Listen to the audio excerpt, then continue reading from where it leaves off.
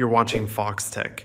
If you've ever wondered how to arrange your contacts alphabetically on your iPhone, let's get straight into it. By default, your iPhone already sorts contacts alphabetically in the Contacts app. That means you should see names listed from A to Z based on how they're saved. But if things still look a bit messy, tap the Lists button at the top. This shows you different contact groups like iCloud, Gmail, or others you've synced. So it's worth checking which lists are currently visible.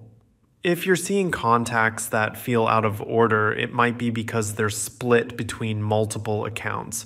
You can control which accounts are showing contacts by managing your account settings or toggling visibility from within the lists view. Another trick to organize your contacts, especially for work or personal grouping, is to add a word like work at the beginning of the contact name. That way, all those contacts will appear together under W, while still keeping alphabetical order within that group.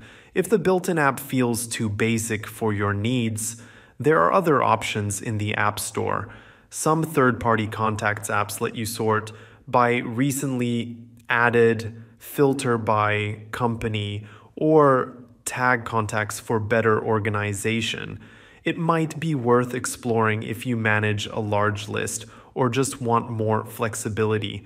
Thanks for watching Foxtecc. If this helped clean up your contact list, make sure to like the video and subscribe for more practical iPhone tips. See you later.